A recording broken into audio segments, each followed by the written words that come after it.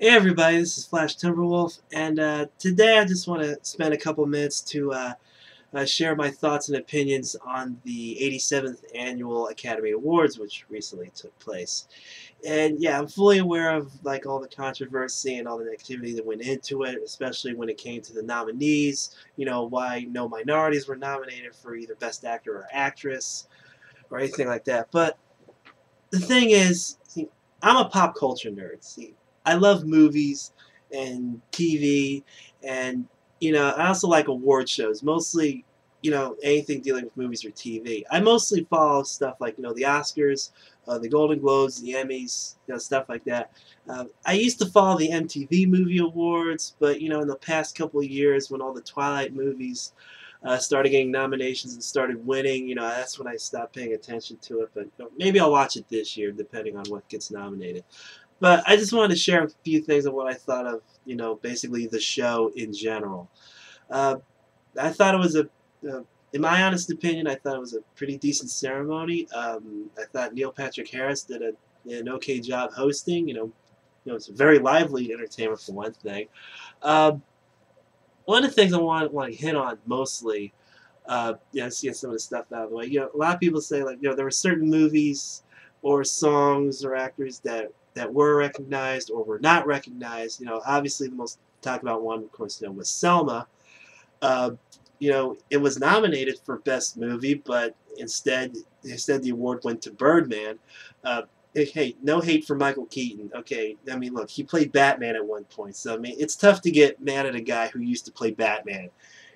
Except Val Kilmer or George Clooney, those guys you could be mad at. But anyway, yeah, I was surprised. Like when the nominations first came out, like over a month ago, people were shocked that no one from Selma was nominated.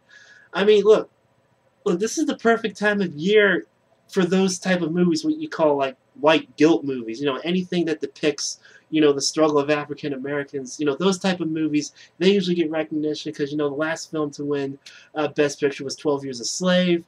Of course, that took home a few awards, but surprisingly, Selma only got like what, two or three nominations. Well, at least the song, Glory, won the Oscar for that. We'll get to that in a little bit, but yeah, I mean, it would have been. I mean, it would have been perfect if it won. I mean, look, it's 2015. It's the 50th anniversary of the famous March to Selma. It was a very pivotal moment in the civil rights movement. I mean, seriously, guys, come on. And obviously, people were upset about it. People didn't want anything to do with the award show, but I watched it anyway because I'm kind of an award show junkie. I need my pop culture fix once in a while. I just wanted to see what would happen. But anyway, back to that. Uh, I thought the show was decent. A lot of the music performances I thought were really good. Of course, they performed. Everything is awesome. Very, very lively performance for that. Yeah, and that's another thing. I'm surprised the song was nominated, but not the movie. Yeah, the Lego Movie wasn't even nominated for Best Animated Picture. Yeah, but Big Hero 6 took home the award for that one. I guess it's okay. Uh, there were some other good ones too. I don't pay attention to a lot of them because I mostly watch like the award presentations and stuff. Uh, I heard like Lady Gaga performing The Sound of Music, which sounds very unusual, but she sounded pretty good doing that. I mean, even Julie Andrews, the original actress from Sound of Music, gave her recognition for that. I mean, she loved it too. I mean, well, it's the 50th anniversary of that movie, which won the award 50 years ago. Uh, yeah, and I was surprised when she came out on stage. She looked human. I've never seen her that way before. I was amazed. Wait, is that really her?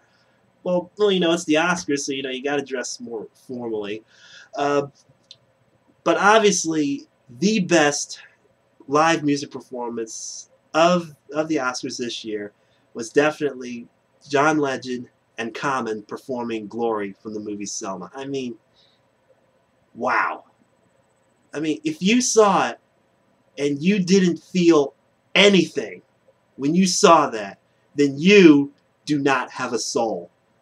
I mean, people in the audience were crying during that performance. It was that moving. It was so inspirational. It was moving. It was emotional. It was captivating.